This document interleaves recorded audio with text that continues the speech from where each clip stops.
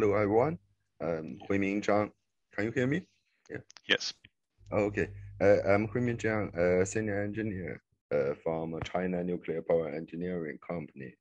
And my presentation is about micro gas-cooled nuclear reactor. The following part will be discussed, including the background, motivation, why we choose Modelica, model development, test simulation, and summary and outlook. First, background. Nowadays, the micro nuclear reactor is a hot research topic in world nuclear industry, and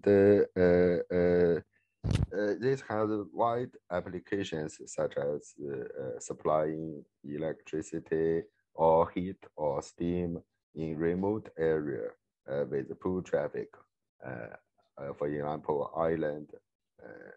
And also, because it's high energy density, it can provide energy in the space exploration. And another important issue is the climate change and the carbon neutrality. Now it's a global consensus because nuclear energy is much more stable than other forms of renewable energy, so it can be used as the base load. In this paper, I will talk about the modeling and simulation of concept design. Yes, this design is at a very preliminary stage. We use a gas-cooled microreactor, and the simulation platform is MWorks, which is developed by Suzhou TongYuan company, a Chinese company. And here I want to discuss about why choosing the Modelica. Because let's look at the large nuclear plant first, and it's a super engineering consists of usually 100 systems, and a lot of legacy simulation code are quite mature for the subsystem design, but most of this legacy simulation codes are were developed maybe 20 years ago, 30 years ago. So this code usually simulate one subsystem or few phenomena. And but for novel designs such like this gas-cooled nuclear micro reactor, we have some novel designs, and we have new equipment. So we need to develop some new models, and the legacy simulation code cannot well suited for this kind of analysis. And this gas-cooled nuclear reactor we developed is a very simplified design. It have fewer systems, and it have a good inherent safety performance.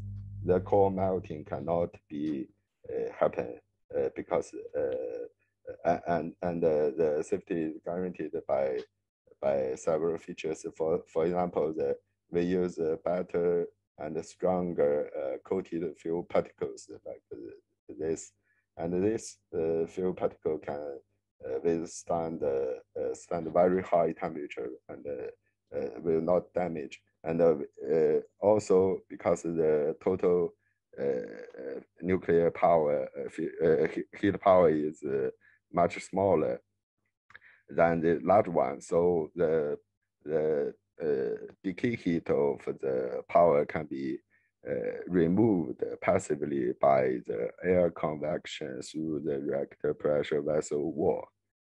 And also because it's have a integrated design, all these subsystems are tightly coupled, so we need to better simulate this coupling issue, and the multidisciplinary simulation must be performed, so that we choose Modelica.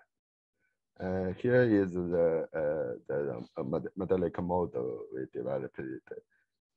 It includes reactors, heat engines, and we use helium as the coolant. And the helium heated by the reactor and then enters into the heat engine. The heat engine uses the Brayton cycle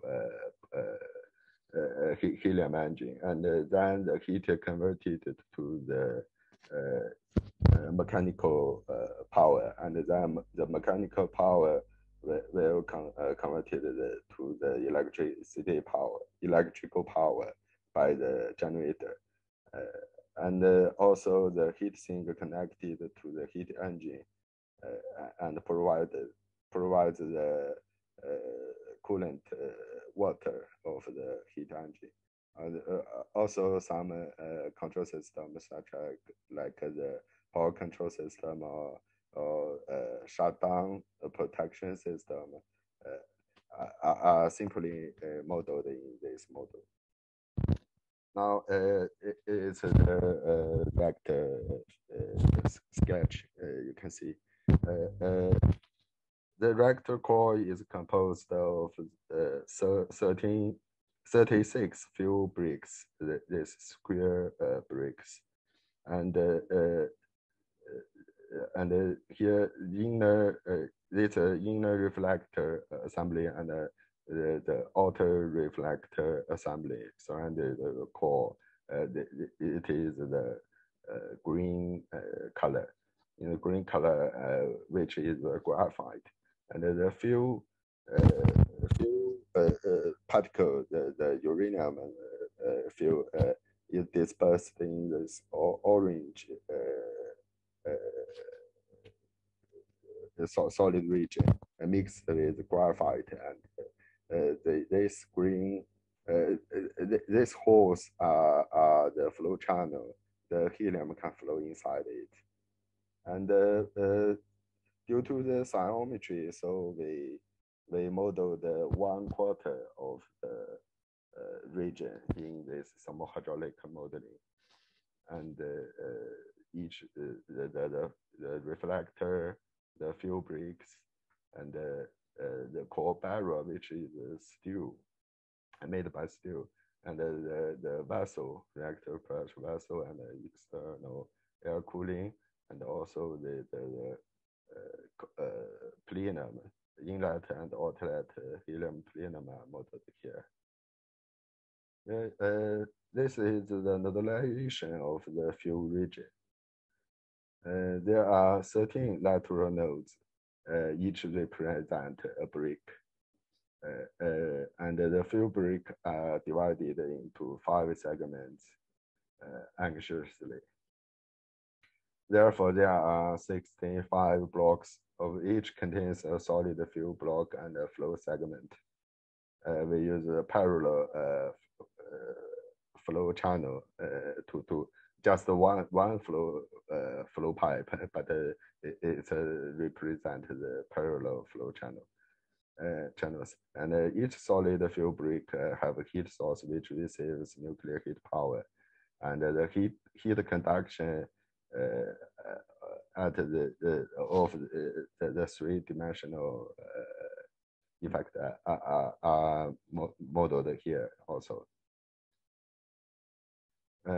Here, this slide give a simple instruction about the reactor physics. We use the point reactor kinetic model here.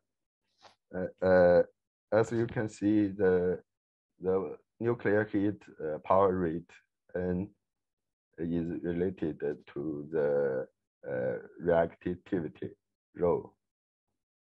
If the this term is larger than 0, the nuclear nuclear power rate will increase. If it's negative, then the power decreases. And the reactivity consists of 4 parts: the initial reactivity, the temperature reactivity, and the poison, the signal reactivity, and also the external reactivity. Which one? This external reactivity is can be changed by the control drum. Can be tuned by the control drum. Here is the control drum. One side of control drum is the neutron absorber. If the neutron absorber is far away from the core, then the less neutron was absorbed, so the reactivity increase. But if the neutron absorber face or near the react field, more neutron will be absorbed, so it decreases. And by changing the angle of this, by rotating it, we can change this term. And also there is another important issue is that the field temperature reactivity. It's a function of the field temperature. And because this coefficient is negative, so it gives a very good safety feature. If the field temperature rise, then this term decrease. So it's a safety feature. And then this is about the physics. And then the model about the heat engine. The heat engine system, we use a direct helium Brayton cycle. And this system composed gas turbine, two compressors, and the heat exchangers such as intercooler, pre-cooler, and recuperators. And in this modeling, we use the thermal power library used in this modeling. Now I will give an introduction about the test simulation. First is the accident, extreme accident. This accident, the assumption is that it happens after the reactor works at full power for 80 hours. And at this time, we assume that all the control drum rotated to the most dangerous position, introducing the maximum reactivity. Or you can think all the control rod withdraw from the core.